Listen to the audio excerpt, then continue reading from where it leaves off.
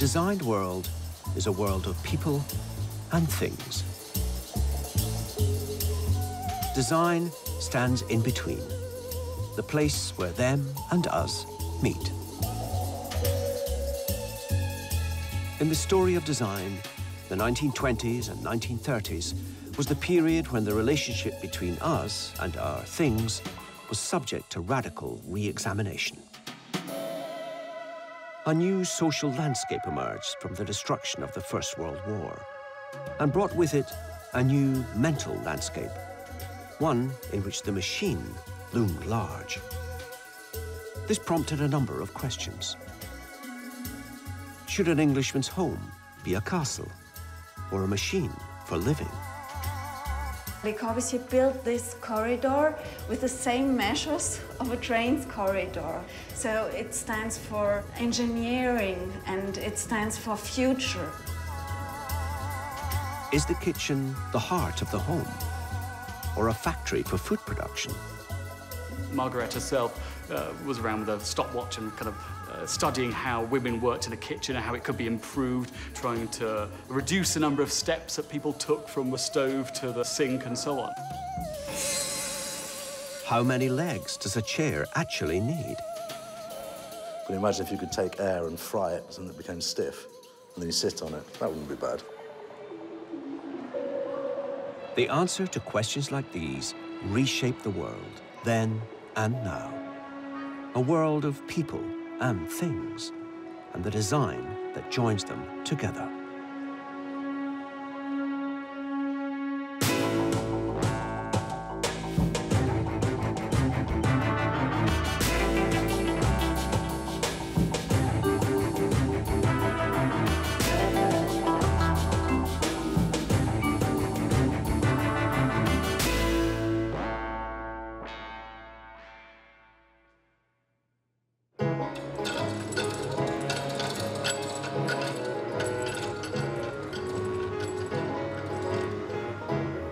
In 1919, less than a year after the guns on the Western Front fell silent, a new art school opened in Germany.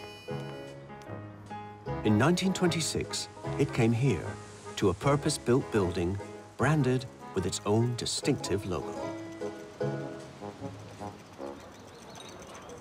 To the residents of Dessau, it was clear that something altogether new had sprung up on the edge of their town. But what exactly? Now they're coming from Dessau, from the center here, from the south direction, to the Bauhaus. And the first thing that they see is the Bauhaus letter and the building. It was like a light fire in the landscape here. It looks like industrial factory, but it's a school inside. So the message is they want to educate the young people to make products and design in the industrial fashion. The Bauhaus was the center of new thinking, and the pieces that they produced were the furniture of the new thinking.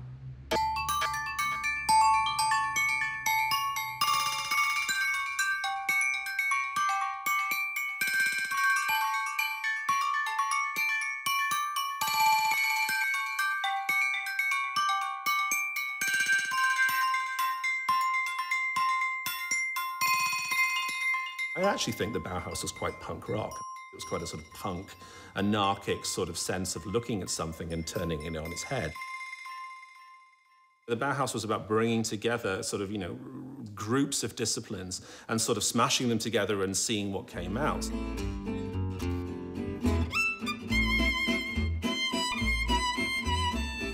The Bauhaus was an art student's dream come true. An intoxicating mix of free love, avant-garde posing, and legendary parties. But there was a serious side too.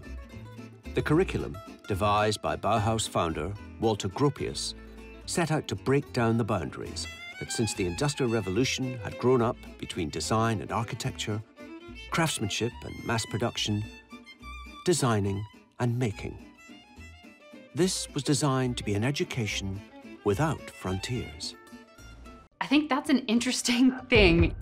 This one piece will make 52 layers. Watch on mobile devices or the big screen, all for free. No subscription required. You had fantastic painters, fantastic theater designers, potters, silversmiths, furniture designers, graphic designers. They all worked together. There was no separation. There was no division. The architect, the construction worker, the brick worker, the carpet maker, the painter, the furniture maker, everybody. They want to open. They want to let the construction workers learn from the artists, and the artists learn from the construction workers. You are exposed to the complete range of art and materials, right? And everybody goes through that first degree. It's like basic training in the military.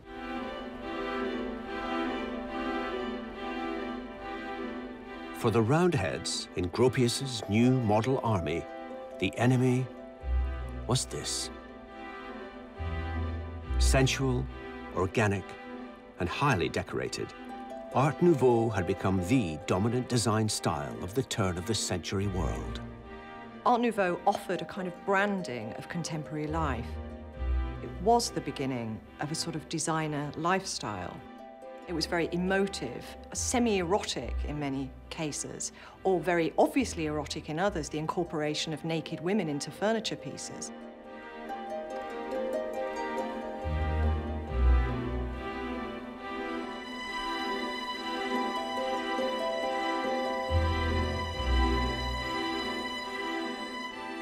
The Austrian architect Adolf Loos had been one of the first to try and hack back at its viny tendrils. In 1908, he railed against Art Nouveau in a diatribe entitled Ornament and Crime. For Loos, the stakes couldn't have been higher. The evolution of a culture, he proclaimed, is synonymous with the removal of ornament from utilitarian objects. They thought that this ornament and over-decoration is a masquerade, and they want to give the objects a good quality without masquerade. Loos was proposing the idea that the use of excessive decoration debased society somehow, that it was an excessive use of resources. If you strip away all surface decoration from a product, so that all the energy, all the effort is going into the integrity of the fundamental object. The idea then is that using that approach, you can produce high-value objects in high numbers for reasonable cost. And that is the most democratic way to design and manufacture products. You're providing the most of the best to the greatest number of people for the least. That's a really important credo for the birth of the modern movement, actually. It was not a question of a style. They did not want a style. It was counterproductive for them to think about a style. They want to have the vision for a new kind of life, and also they want to educate the people to become a new human behavior for the 20th century, for a new future.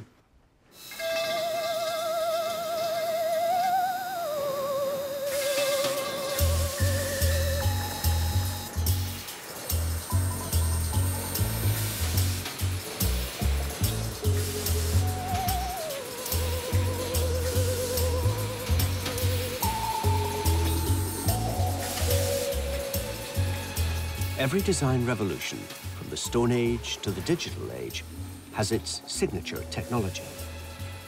For the modernists, it was this: tubular steel. Using techniques originally developed for making bicycle frames, tubular steel could be shaped into structures that were lighter than wood, but far stronger. This was a new product, a new technique, and open up a completely new field of solutions. Suddenly you had here a very good, light material, visually very exciting, which you can paint, which you can chromium plate, you can just leave it steel. You know, you can have all sorts of possibilities. And that was a very important period. For designers, the test bed for all new technologies is the chair. The chair occupies a privileged position in the design world. Half structure, half product. It's the place where architecture meets design and where the designer's skills are tested. Have you ever tried to design a chair? I can assure you, it's not simple at all. The chair is always almost a litmus test for a designer. It's the most difficult item to design, most challenging, and because we're all of us are different shape, it has got the element of compromise.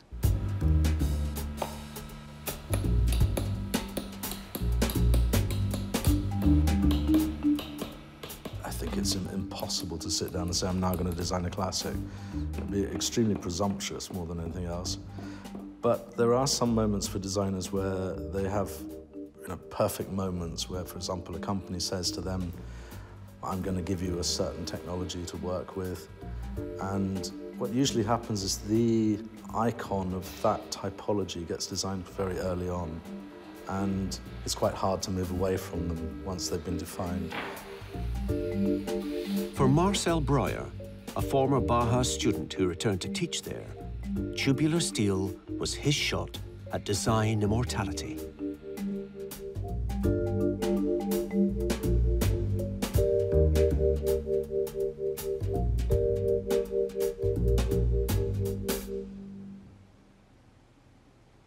The story is that there was a party in the Bauhaus, and Breuer had designed the little Laccio table, and he was talking about it and the philosophy of it, etc. A few drinks later and a few conversations later, he said, and what I'm going to do next, and then everybody was listening, he said, I'm going to turn the table on its side, and I'm going to have this as the leg, and I'm going to have this as a seat, and here I'm going to split the tube, turn it up, and I'll put the back there. And there you are. Seat, seat, back, back. Voila. For Breuer, the gravity-defying cantilever construction of his chair clearly suggested other, even more radical possibilities. A chair with no legs at all. It was very acceptable for the Bauhaus philosophy to, yes, overstep that boundary of reality and just say, and eventually we'll sit on compressed air. Fried air, which is an Italian saying for things which are meaningless. But imagine if you could take air and fry it so that it became stiff, and then you sit on it. That wouldn't be bad. For designers and architects, the modern world was full of urgent hints about new and better ways of doing things. In a warehouse in Germany are the remnants of some of the lessons taught by the new machine age. These are the first ever examples of a domestic fitted kitchen, designed by the Austrian architect Margareta Schüttler-Hotzky.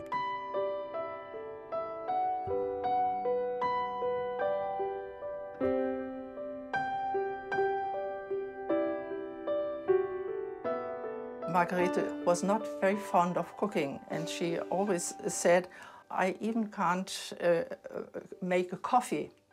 So she didn't like cooking very much, but she designed the kitchen very carefully. Margaret came in with this radical idea, which is now known as the Frankfurt kitchen, which was basically the first really mass-produced fitted kitchen. The idea that she had was to rationalize women's work. When people actually went in to use the Frankfurt kitchen, there were many things that were great about it. Yep, it was very efficient and white clean and very functional, but people found them very cold. There were a lot of responses to it that it was very sort of alien. And yeah, it was like a factory. It was like a kind of a kind of galley kitchen from a ship.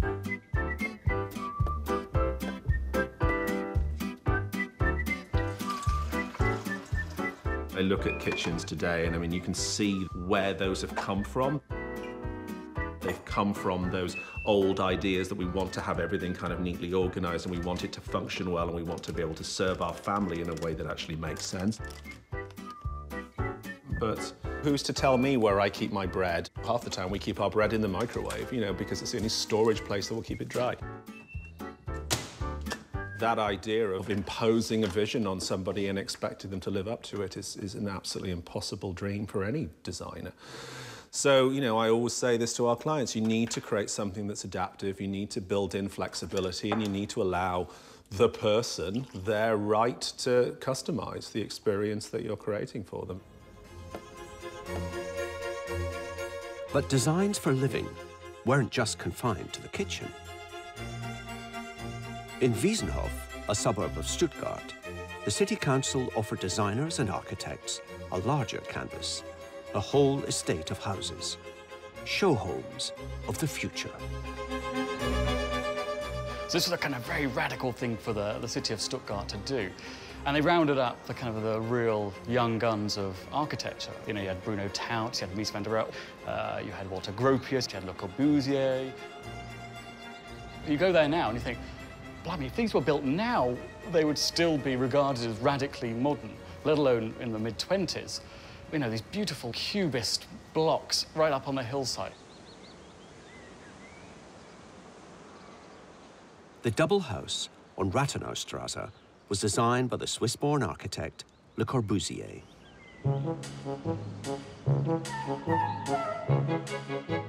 Le Corbusier's design went one step further than the fitted kitchen.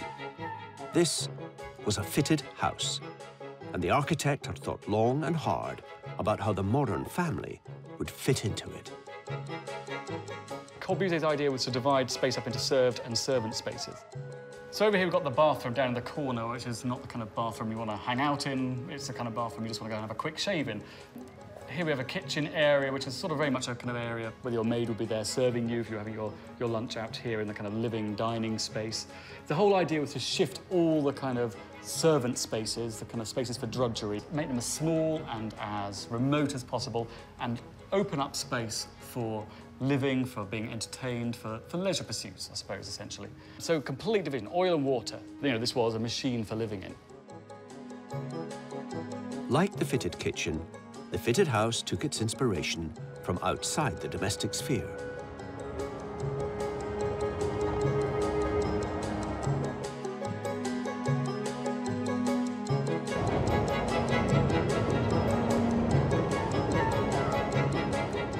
Le Corbusier built this corridor with the same measures of a train's corridor. So it's 60 centimeters and the height of 2 meters and 5, like in each train at this time. And so it's a very theoretical corridor, but it's very important to connect his house with the train. So it's a modern traffic machine. So it stands for engineering and it stands for future. Le Corbusier's obsession with the machine was that it was liberating. It would be liberating, it would free you.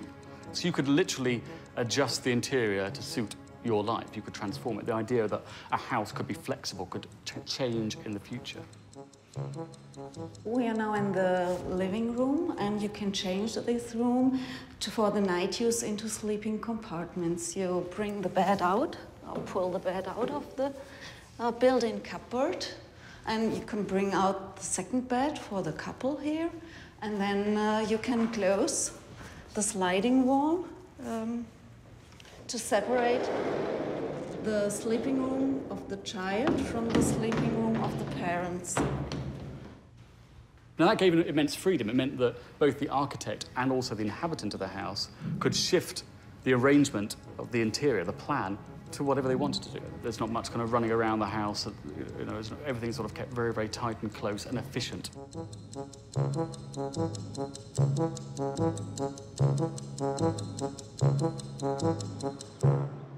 But freedom and flexibility came at a price. These were designs to live up to, rather than just live in. He had these kind of slightly freakish views about communal living. He sort of had ideas that we should be living like students in a college or monks in a monastery, that actually our private space should be actually very, very small, and we should be sharing our communal space with lots of other people, and actually living like an artist, like he lived, actually. In a sense, Le Corbusier never got over his potty training period emotionally as a Swiss designer, complete control freak, who wanted to tidy the world up. The problem is that might have been fine for a few people, but it actually wasn't a solution for mass society. People actually liked their private space, actually. They liked to retreat as well as hang out on sun terraces.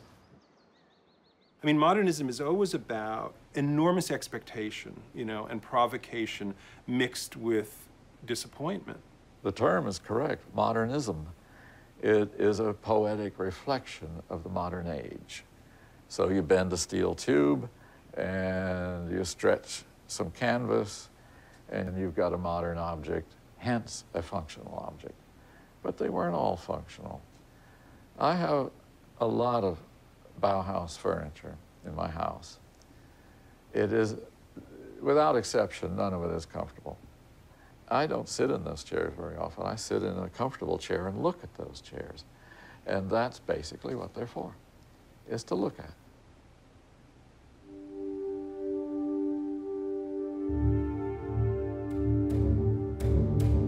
A lot of the modernists were prescribing how, not just how you would sit, but also how you would live. And that's what got us into trouble. Corbusier's original plan for Paris was to wipe out the old Paris and start new with these ridiculous towers with cars connecting everybody in between. It's a nightmare. This was his vision. And unfortunately, that's what a lot of cities started doing. And we are now repairing ourselves from this era. Corbusier's vision was very destructive. Now, he had some great designs for furniture and actually some interesting houses. And if he had only stuck to that, we would have all been better off. The modernists had set out to break down the barriers that separated creative disciplines. But as the city-sized ambitions of Le Corbusier made clear, there is a fundamental distinction between architecture and design, as well as between architects and designers. You've got to remember, architecture is big and heavy and slow and takes a lot of money to build. Design can respond much more quickly to changes in people's desires. It's basically more nimble, it's lighter, it's smaller. It's easier to do, frankly, than architecture. It's easier to change, you know, your chairs and your furniture than it is to change your building and a whole way of life and a whole environment. But it's not just a difference in scale and speed. There's also a question of temperament. We talk about designers as T-shaped beings, which means that you have a depth in something, you have a downstroke in something, a depth in craft, but a breadth and an empathy towards a lot of other disciplines. But I often think of architects as more maybe I-shaped. It's a depth in craft and less of a breadth in empathy. Architecture can often be quite a sort of solitary, visionary pursuit, and I don't think design works like that. We're not the guru in the atelier. As the roaring 20s gave way to the low, dishonest decade that was the 1930s, the political context in mainland Europe changed dramatically. For architects, for designers, for everyone, the change was not for the better. In 1932, the Bauhaus closed its school in Dessau as the local branch of the Nazi Party flexed its brown-shirted muscle.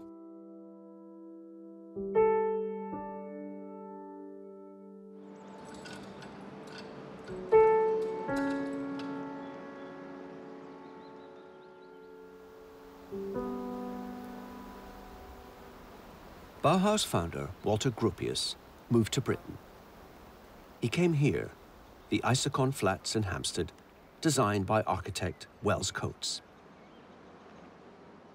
Alongside Gropius in the minimalist service flats with their communal dining room was fellow Bauhauser Marcel Breuer. Also resident was crime writer Agatha Christie, who likened their new home to a giant ocean liner. But this was not the typical face of modern Britain in the 1930s. Just a few miles from the Isokon Flats is the Holly Lodge estate, where high-rise living was half-timbered, and ocean liners was something to see the world in, rather than to live in. This is what people wanted, and this is how people wanted to live. Modernism, you could say, was trying to be a little bit too clever sometimes, a little bit too pared down, too simple. And that was very cool and stylish if you were into that kind of thing. But frankly, most people weren't. Begun in the mid-1920s and added to throughout the 30s, the Holly Lodge estate was an alternative response to the demands of living in the modern world.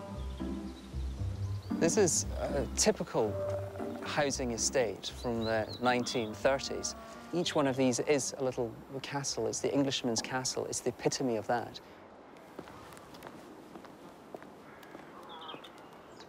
It meant that you were living out the old English idyll. Everyone wants to live in a thatched cottage or a wonderful hammer-beamed Jacobean house, and that's exactly what these houses gave you the impression that you were doing.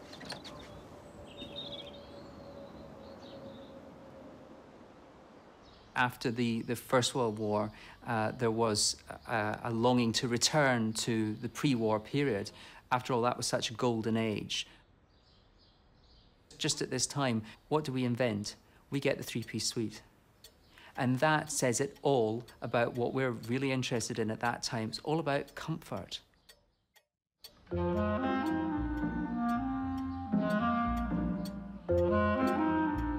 This was also the moment when second-hand rebranded itself as antique.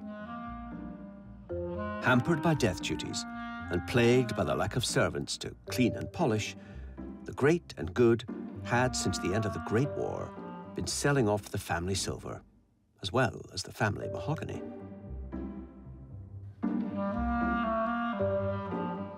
For the aspiring British middle class, a timeless classic with aristocratic connections trumped tubular steel with modernist pretensions. And of course, the houses also were full of provision for ornaments, for little details of living as well. The fireplace, the mantelpiece, retained its sort of iconic status as one of these. You had this provision, this shelf for all of your ornaments, for your household goods, for your little status symbols, and for your heirlooms. And if you didn't have heirlooms, you could just go out and buy some. Alongside the mock Tudor, there was mockery too. Cartoonist Heath Robinson poked gentle fun at the modernist lifestyle in his book, How to Live in a Flat.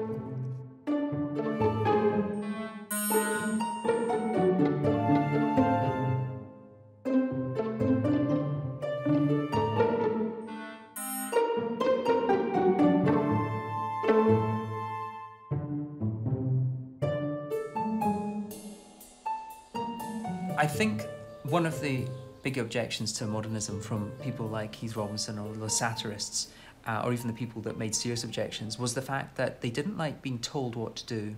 The British don't like that. We don't like being told what to do.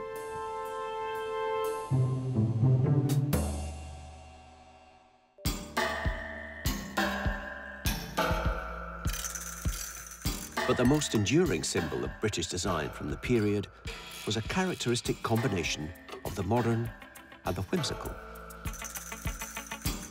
If Heath Robinson had been asked to design an electricity pylon, he might have come up with something like this: the Anglepoise lamp. George Carwadine was a British engineer obsessed with car suspension systems and Euclidean geometry. He wasn't thinking about creating a masterpiece of design when he approached spring makers Herbert Terry and Son to help him with his experiments to suspend objects in space. He took out a patent in about 1931, and it was called elastic force mechanisms. And this was ways of trying to balance things in space, and he used springs and levers and cams. It was then that Carbodine had a light bulb moment. You suddenly realise, well, I could put a light bulb on the end of this and control it with a shade. And then I have a way of putting light exactly where it's needed. As it moves, here, this stays parallel. So if you're working at a desk or drawing board or something, you can adjust it there and you don't have to readjust the height. In a sense, it's not designed, it's based on pure engineering principles. It's quite unusual in a product, you can actually see the workings. This is like seeing all the valve springs, all the pistons in a car. It brings a bit of engineering out of a box and visualises it on their desk.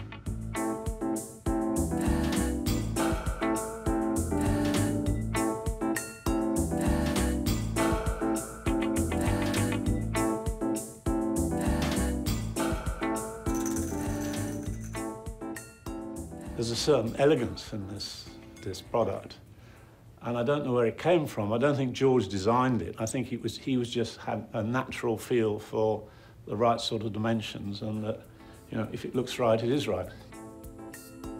It's part of the landscape. It's the same as, you know, telephone boxes and London taxis and Route Master buses. You instantly see them whoever you are in the world, and you know those are British icons.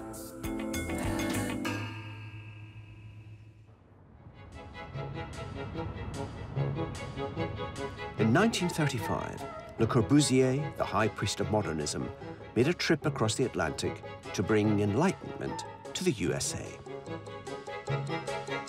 He went full of high hopes for work from a country that had seemed determined to build itself out of the Great Depression.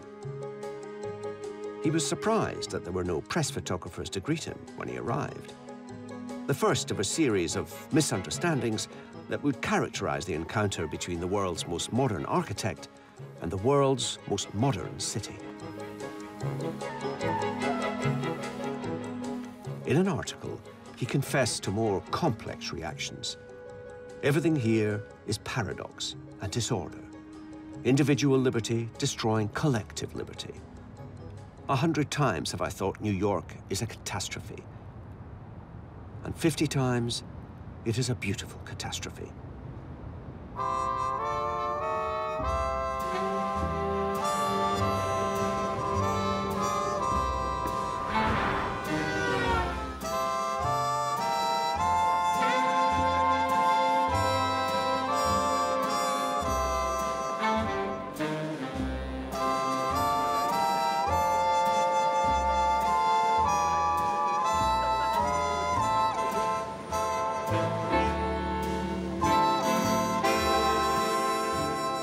Well, New York City is beautiful, and it was beautiful then because of the density, because of the congestion, because of the mess, and every building slightly different style. No one has a control over that.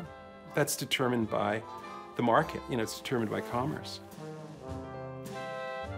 The simple truth was that Le Corbusier was too late. By the time he arrived in America, the future had already happened.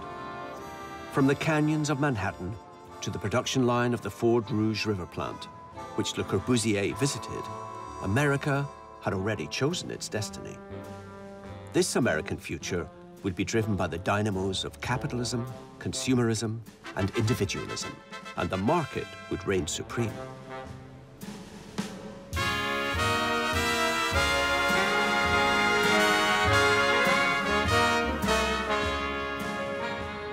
The difference between American and European design is fascinating. European design is more concerned with the self-expression of the designer versus American design, which is way more pragmatic. It's about the mainstream, because that's where the money is. That's where the manufacturers are interested in operating. They're not interested in catering to an elite, progressive, avant-garde type clientele. They want to get their products into Walmart. The designers who served the American market in the 20s and 30s knew what commerce expected of them. It would be appearances on the cover of business magazines rather than manifestos that would get them a seat around the boardroom table. But once they were there, they knew how to knock 'em dead. These were to be artists in industry, not applying art later, but in a collaborative effort with the manufacturers. These guys were some of the greatest renderers of all time. They knew how to draw anything. They knew how to make it vivid, exciting. You know, to see these things in the flesh is fascinating. Niels Diffriant worked with designer Henry Dreyfuss for more than 25 years. Henry had a trick. That was he carried in his coat pocket a pocket full of little short pencils. And when he was talking to a client, he would take one out and draw something right for the client. This is the way your clock should look, for instance. The clients were all amazed by this. So Henry took this one step further, and over a table or a lunch table, he would draw it upside down to face the client. And of course, that was as good as selling the job on the spot. Anybody who could draw upside down was clearly talented enough to make this product be a big seller. Corporate America realized that design works. You know, that if they revamped their product or redid their corporate identity and made it relevant to people, that their sales would improve, and this was a way of getting closer to consumers.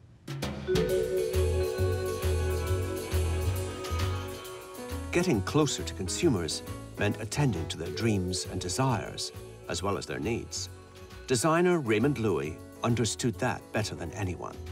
His definition of good design was an upward sales curve. Raymond Loewy was, I think, the first design consultant, not the first industrial designer, but the first design consultant, the first person to really marry commerce and art into one seamless offer that manufacturers were interested in and that people needed.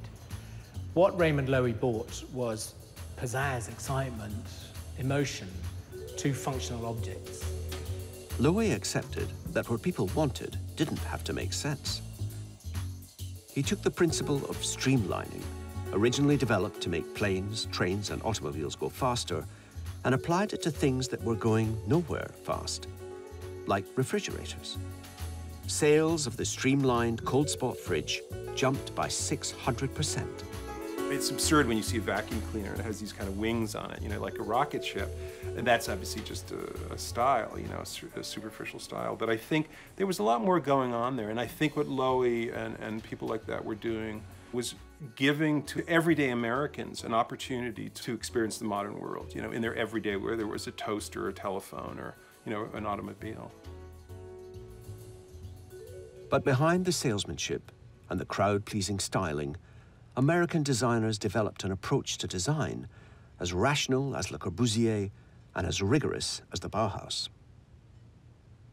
But rather than starting with a theory about how people should be, a designer like Henry Dreyfuss started with what they were actually like. Well, this is the first iteration of the Big Ben done by Henry Dreyfuss around 1931, 1932. He got his foot in the door doing the clock faces. And there are dozens and dozens of studies of, for instance, the hands, which you will notice have a little channel inside. Dreyfuss did some informal studies to try to assure that these were very visible to sleepy eyes, and in fact, would set them up along his bedside to go off at intervals of an hour throughout the night to judge them, which he claimed was as close as he and Doris Marx ever came to getting divorced. I mean, this was a dollar clock. This was not an expensive item. And yet it's taken on the appearance of a much more luxurious item. Notice the gold finish inside that molding, which is silver on the outside. It's rather subtle at first, but it does make a difference in the appearance. It's a beautiful little thing. And when you think about this as just a simple mass-produced object, one of the first really that would have been seen in most American homes, an affordable piece of modernity that was a functional item and worked well. Acting as guinea pig for his own designs was just the beginning. Drawing on time and motion studies, just like Schüttler-Hotzky had done, Dreyfuss developed a systematic approach to design based around idealized male and female figures. He would eventually christen them Joe and Josephine, typical Americans, from their heads to the tip of their precisely measured toes. Henry Dreyfuss called it human factors, you know, the science of the interface between people and things. And it really is a science. There's a lot of actual measuring of things, distances, heights, weights, all those sorts of things. But more than that, a lot of observational stuff. I mean, you could say he was the father of observational ethnographic research because he used to look at how people actually use things, how they sat in a chair and so on, which is what designers do today. Like Raymond Loewy, Dreyfuss knew how to make the advanced acceptable, as is apparent in his Model 302 telephone, a classic piece of design that put the modern world into the hands and the homes of millions of Americans.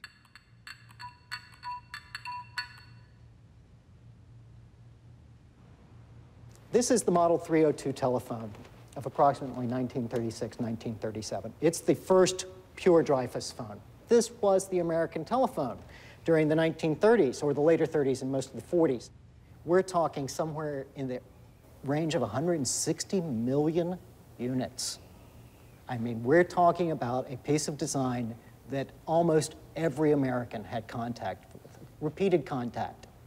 And to me, that's a remarkable achievement and a remarkable way to lead people into thinking in a modern way. The contrast with the telephone designed by the Bauhaus is revealing. Well, the first thing I see is geometric purity. I mean, that the overall contour here mirrors almost exactly the form of that transmitter, whereas here we have a more generous, in fact, rather streamlined housing, you know? Look at the very square contours here versus the sculpting here. This creates a visual lightness. I mean, this is a lovely design. Its visual lightness sort of comes from the gap that you see here between those flush sides and this rather dramatically shaped handset. But again, one advantage to the Dreyfuss phone over this rather hefty phone that has no convenient way to move it. Maybe we should just look at the backs because there's a little more sophistication here than in the European example. You know, this is sort of a 360-degree sculptural entity where this just seems to terminate rather abruptly in the back. Here is a phone with no ambitions to be anything other than a telephone and to look like a piece of equipment. This has a little more concessions to fitting into a domestic interior. I would say this is the more theoretical phone, and this is a little bit more the consumer item. It's a wonderful sort of shorthand for the difference between Europe and America.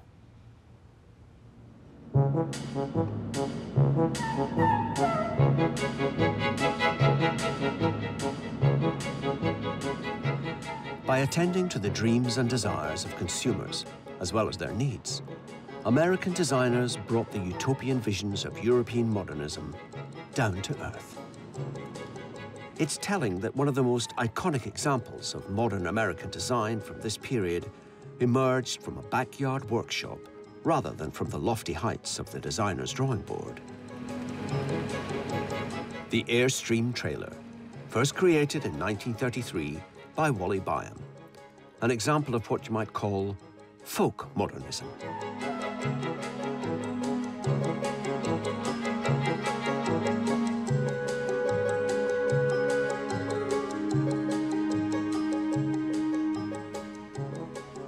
Wally wrote an article about how to build a trailer, and he sold that article for 50 cents. And people tried to build them, and they couldn't, so they come to him about it. So he says, let me build one for you. So he went out in his backyard, started building trailers. Wasn't long before he was manufacturing trailers. The war came along, Second World War, why the government took all the aluminum and he had to stop production. So he went to work at an aircraft factory. And I'm sure while he was doing that, he'd come up with a lot of different ideas that he was going to do when the war was over, you know, to put into his trailer to manufacture it. What kind of thickness of metal he wanted to use and how many rivets per square foot he wanted to use. He got a lot of that information off those airplanes when he was working with them. Christopher Deem redesigned the Airstream trailer in 2000. I had grown up seeing these things hurtling down the freeway, and once I started designing as being an architect and doing real design, I started to really look at them for intelligent uses of space. They combined both architecture and furniture into this unified whole. And then the fact that it's, you know, flying down the freeway makes it even crazier. Byam's design delivered on the promises made by modernism and the market. It was a machine for living and a dream machine. Le Corbusier meets Henry Dreyfuss from a designer who'd probably never heard of either of them. Usually, if somebody's never been in a trailer, their first revelation is, wow, this is all I need. I could live in this. And they, you know, it allows your imagination to imagine your life in a different context, in a stripped down, minimalist, kind of very essential way of living. If you don't like the scenery today, you can hook up and move on. You don't have to worry about where were we going to sleep, where were we going to eat. These vehicles are fully self-contained. They have everything, all the comforts of home. And a bathroom, anytime you want one.